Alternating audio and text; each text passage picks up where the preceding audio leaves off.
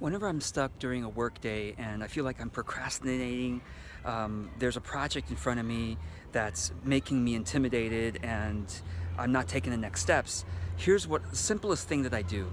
I just take a pause and I open a blank document or a notepad or whatever, and I simply write down the next small steps that I can take during this hour to make progress on whatever project that I know was helpful and important.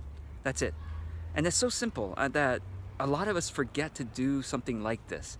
So instead of trying to keep it in your head, and therefore what happens is when you keep a project in your head, you tend to see the entire project, right? You see the sort of the finished project and you get so intimidated. So you kind of terrify yourself about what it takes to get there.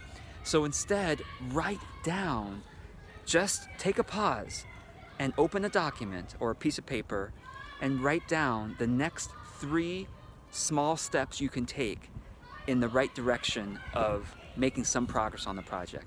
So give that a try. I try to do this whenever I'm feeling stuck. I do this at the, just say, hey, what am I going to do in the next hour? What are the 3 small things I can do?